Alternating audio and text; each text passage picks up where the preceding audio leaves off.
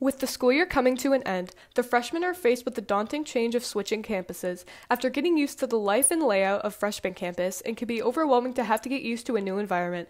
Our upperclassmen and MCHS staff banded together to welcome the younger students. I think in regards to benefits for our freshmen, they get to come over here, see what things are about over here, right? And then they also get to kind of get a feel for the culture and the community that's being established in this building, and so they have a better idea of what the expectations are when they come over here in the fall.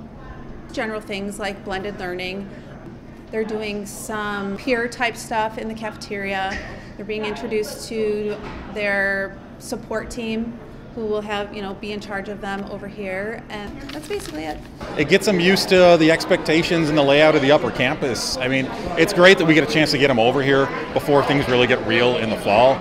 Just anything we can do to help them feel more comfortable, that'll hopefully lead to, more successful freshmen in the fall, and just, and really add to the community we've got going here. The freshmen were eager to be introduced to their new classrooms and thrilled for the opportunities to join new clubs and be with their friends. I'm really excited to meet all the people that I've been talking to through clubs and everything. So I'm excited for my classes. I'm really excited. For the food, that was great. Cinnamon rolls for free, that's crazy.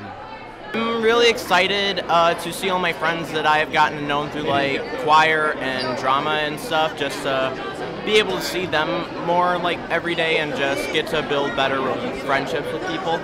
They finished off the introduction with the first and only pep rally this year. The assembly had teachers taking pies to the face and also started the teacher-led band Staff Infection to promote Battle of the Bands on May 14th. Reporting for the Warrior Weekly, we're at Kearns, Leylah Moreno, and Covalt.